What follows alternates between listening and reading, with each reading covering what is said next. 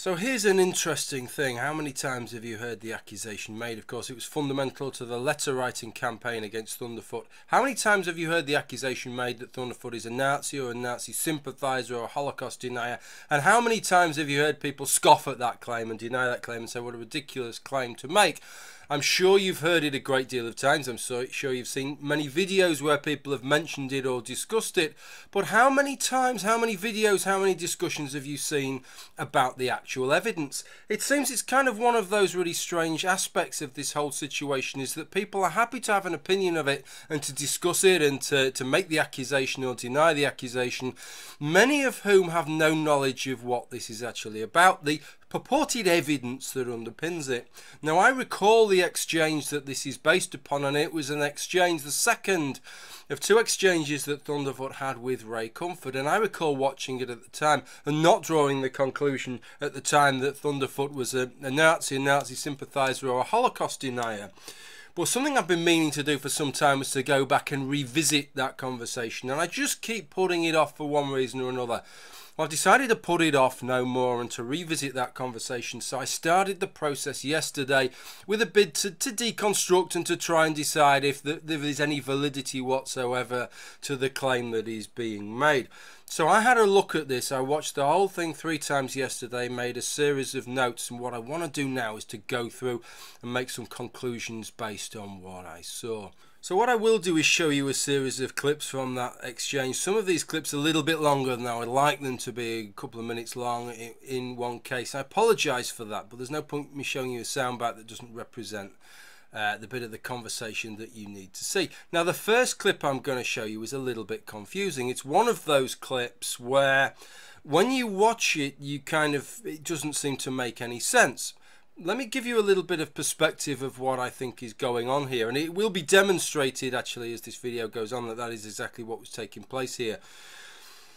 A lot of these conversations that take place with regards to theists and atheists, especially when it is on grounds of morality and ethics, they adopt the rule that you need to adopt in association football, in soccer, which is that the sort of mantra, try not to play the game on the edge of your 18-yard box. And what that kind of means is don't always play the game from that defensive position where you spend the entire game just defending shots coming in on your own goal. Try and play the game in your opponent's half. Try and take the game to your opponent and play on his weak territory rather than on your weak territory. And so it often goes with these discussions, whether it's Ray Comfort or Thunderfoot, or whether it's William Lane Craig debating Sam Harris, or whatever is going on there, is that what tends to take place is that the Christian wants to portray morality as simple as possible, wants to give you the most egregious sounding examples and the most obvious sounding examples,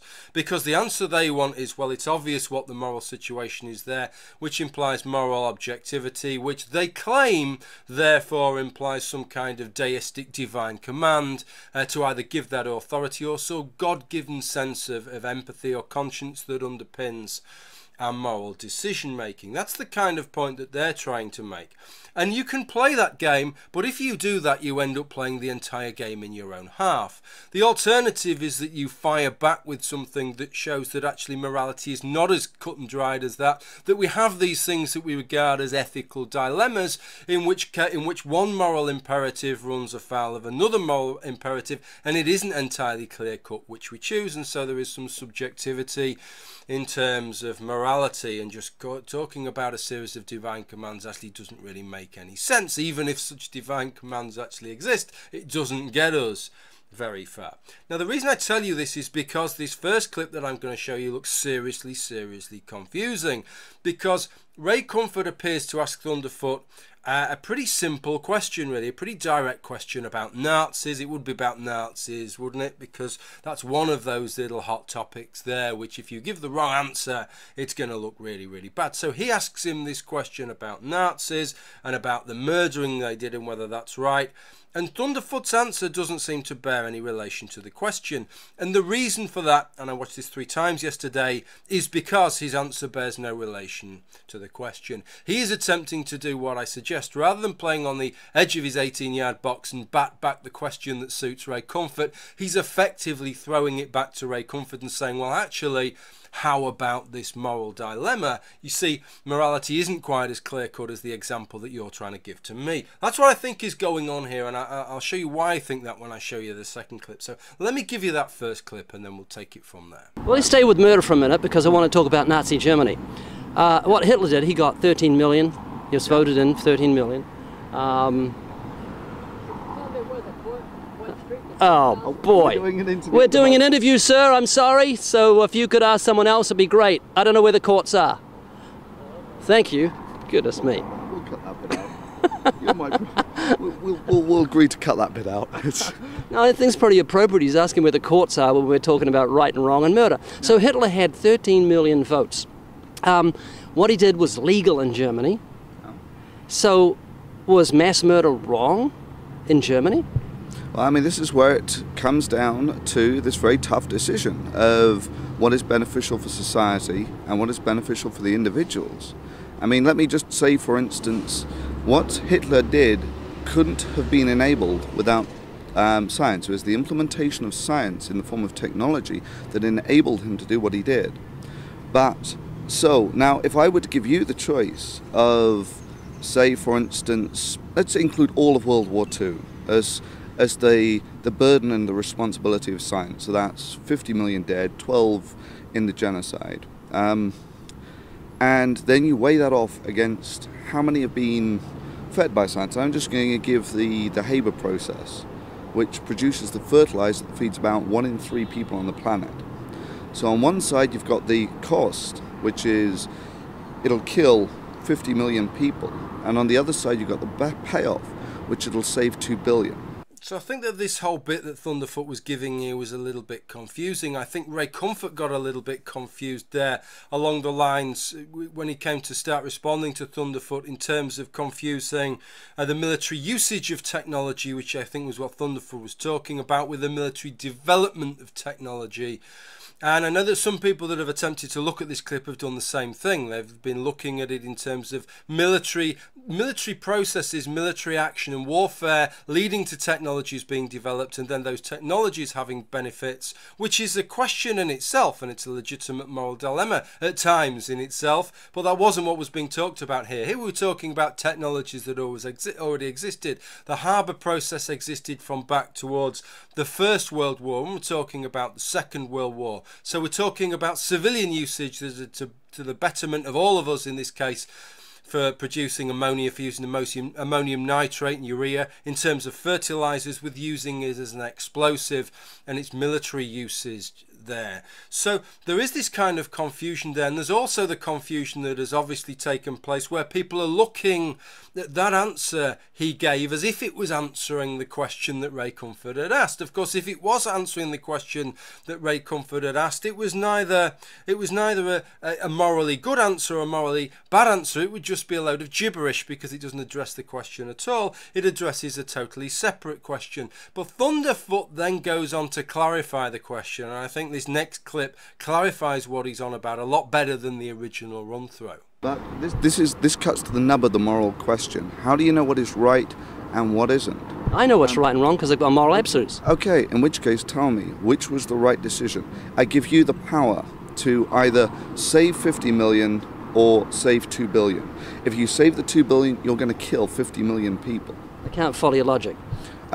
So if I give you the opportunity to not discover the science of, say for instance in this case nitrogen, it's the same science that creates the weapons that also feeds the people, right? If I give you the choice to, a moral choice now, if you decide to discover that science, it'll kill 50 million people, but it'll save 2 billion. And on the other side, you can choose to not discover it, you will save those 50 million, but 2 billion will starve to death. So I think it's quite clear when you watch that second clip that not only is he not sympathising with the Nazis or justifying the actions that took place during the Holocaust, what he's saying is that you could formulate a moral dilemma in which that's the negative side, that's the malevolent side of the dilemma. That is the moral evil, but then if you set that alongside a moral good, which is creating some technology that maybe leads in part to that terrible act, those terrible atrocities, but also leads to some moral goods that leads to billions of people being fed, then that provides one of those two horns of the dilemma. If that still isn't enough for you, even if when it's framed in those terms you still say, well, even by putting it in those terms, suggesting that anything possibility could make you have to arrive at a situation whereas if you had some kind of godly power you would still allow those atrocities to take place, and so that makes him a Nazi sympathiser, well then I've also got to say that he's a communist sympathiser, and not just a communist sympathiser but a Stalinist sympathiser. Why? Because he went on to make another analogy, and this is the analogy that he made. Right, and what I'm doing here is there are two parts of your brain that cover interactions with others. There is the logistical side, which is the part that I'm engaging now. Right, this is very cold, and there are many examples like it. The U.S. entry into World War II. America knew that Stalin was a butcher. They didn't know Hitler was at the time. They knew Stalin was a butcher, but they were happy to play along with Stalin because he was going to save American lives. He was going to promote Western ideals. Well, he wasn't, but it would solidify Western ideals, right? And for that, they were willing to play ball with a mass murderer of the level of Hitler. So applying the same logic here makes not only Thunderfoot a communist sympathiser as well as a Nazi sympathiser, and I'm not really sure how that works, but it makes the democracy-loving, communist, paranoid United States communist sympathisers as well. Or it could be that there's just a little bit more to this, and it's a very simplistic reading that you would only make if you either didn't understand the argument that he was making or you were deliberately setting out to misrepresent what he was trying to say. It does actually come back to the Nazi thing a little bit further on in the video, and I'm going to play you a clip from that now because that's a really, really interesting clip, and it's perhaps another one of the clips that has led to this suggestion that Thunderfoot is a Nazi sympathiser. So I'm going to play you that clip now. It's about another 40 or 50 seconds. Let me see if I can get to your brain here. It's 1933. You've got Adolf Hitler in your sights. Do you take him out? You know that you're going to save 12 million. Again, this is would I do it? Let me answer the question first. I honestly don't know, because it's one of those things. Those 12 million people, why would you hesitate? You're going to save 12 million with one movement of your finger. Really? But if you didn't have that genocide is instrumental in our history. If we didn't have those 12 million dead, would we have this? We could have set the groundwork for an even bigger genocide. It was the lesson that we learned. You know, I kind of feel for him here because I think the question that he's being asked is a genuine kind of moral dilemma. It's the kind of dilemma that films have been made of, and films like, for example, Back to the Future. This kind of dilemma of going back into the past and influencing the past is a recurring theme. And this is the problem with the question such as it's phrased here, is it's not entirely clear what is being referred to, so it's not entirely clear how it should be tackled. And let me try and explain that to you. Imagine I said to you now that you walk out your front door and you see somebody about to murder somebody, and you could stop them murdering that other person without any danger to yourself. I'm sure everybody would say, well, yeah, I would stop that murder happening. But I think we feel very different about things that happened in the past. So that if I said to you, I'm going to send you back to Victorian times, and when I send you back to Victorian times, you're going to see a murder about to be committed, right? Are you going to intervene or not? Now, I think most people feel differently about that because they have knowledge of the present day now. And the fear is that if you influence the past, you really don't know what the knock-on ramifications are going to be with the present. Now, we don't view the future, our future that is unknown to us, in the same way as we view our present if we imagine ourselves back in the past. So how you answer a question such as Ray Comfort gives here kind of depends how you're formulating the question in your mind. If you're imagining you going back into the past, knowing what you know now and knowing how things turn out, then you're going to answer that question differently than if you imagine yourself cut from fresh cloth being placed in that situation, having no knowledge of the existence that you have left, that you have lived, or of how things actually worked out, that you lived in that time prior to Hitler taking power, perhaps, or prior to the World War starting. You've got a chance to kill Hitler, and the only nugget of information you're being told about the future is how many millions of people are going to die as a result of the war. Those are two very, very, very, very different sets of circumstances. Personally, knowing what I know now, if you put me back in that position and said, would I kill Hitler? That's a huge decision to make, and I don't think that I would make it. I think I would do nothing.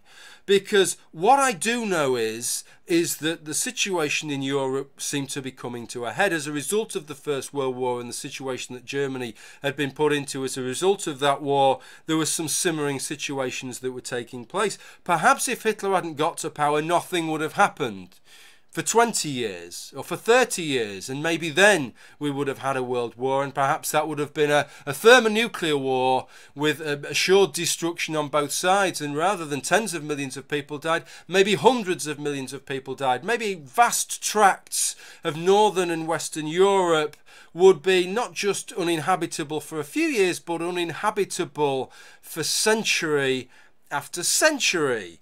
Now, that's a really big decision that you're putting. I know how things pan out, right? And I know that some terrible things happened, but I know that we're still kind of around now. And you want me to gamble all of that on this action when I have no idea of exactly how it's going to pan out?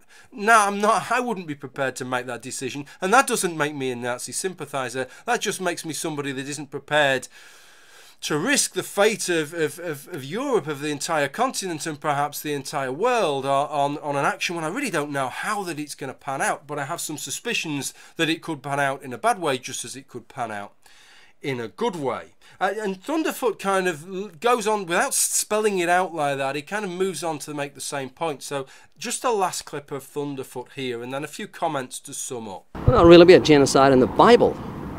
Yeah, and if you ask people about genocide in the Bible, you know, no one really cares about it. I mean, genocide wasn't a dirty word in the way that it is since we actually had mechanical genocide, you know, since we saw what would happen when you put the technology that mankind has available to it to the systematic extermination of people. I mean, all the time that it's people killing people, there's limits to the numbers that can actually happen. It was the technology that enabled to do it on a mechanical scale that really put this, that really did show people what they were like, what they were capable of if the wrong people get into power. In other words, had the Second World War happened 20 or 30 years later than it did happen, then just perhaps none of us would be around to have the discussion now, and perhaps nobody would be around in lieu of us to have the discussion. So I really can't formulate on the basis of any of this. This was kind of the last bit of the Nazi talk that took place in this conversation. I can't see how you can sensibly shoehorn in from any of that Thunderfoot is a Nazi sympathiser, or a Holocaust denier. That sounds an absolute load of hogwash as far as I am concerned. The rest of the discussion with Ray Comfort took place with regard to morality and regard. It got a little bit, Thunderfoot got a little bit bogged down and on the back foot with regard to not wanting to play into Ray Comfort's hands and admit that he could absolutely say that certain things were wrong, which I think was a tactical error on his part. He could have tackled that better than he did, but that's not the point of this video to go in terms of that. What I would have liked to have done is for him to manage to achieve what he tried to achieve, which was, rather than to spend the discussion on the back foot, playing on the edge of his own 18-yard box, to have pushed forwards and actually managed to get Ray Comfort onto the edge of his 18-yard box. What I would have liked to have seen him talk about, he mentioned genocide in the Bible then. What I would have liked to have seen him do was to ask Ray Comfort about what the Nazis did in terms of the Bible, in terms of the way in which it's portrayed by the Deuteronomist, by the writer of what are often referred to as the Deuteronomical history documents, which portrays the acts of the Assyrians and the Babylonians against the Israelites, the abhorrent acts that they committed, very similar in many terms to what happened with the Jewish Holocaust, as just acts, as morally good acts. Why? Because these people, the Assyrians and the Babylonians, were being used by vehicles by God to punish his people. Part of being the chosen people, according to the Old Testament, is that you get certain privileges, but that you also are kept to this higher standard. And if you don't manage to keep to that standard, if you don't manage to keep Torah, if you don't manage to keep to the law, or if you start drifting off to other gods, you get punished. And God exacts his punishment, sometimes using foreign powers to punish you. So if that can happen, then if it was a just act when it was committed by the Assyrians and the Babylonians, then as far as a biblical perspective is concerned, that seems to be the best argument to suggest that what happened in the Holocaust was a morally just argument. So on what grounds could Ray Comfort say, if he accepts what it says in the Bible and that the actions of the Assyrians against the Israelites was morally just, the Babylonians against the Israelites was morally just, well, why couldn't the actions of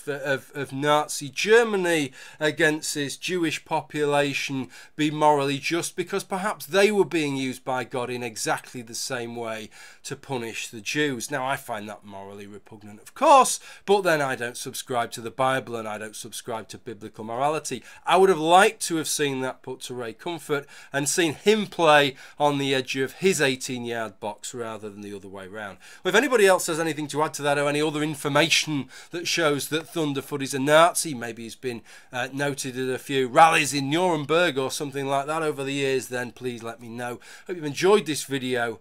Thanks for watching, and bye for now.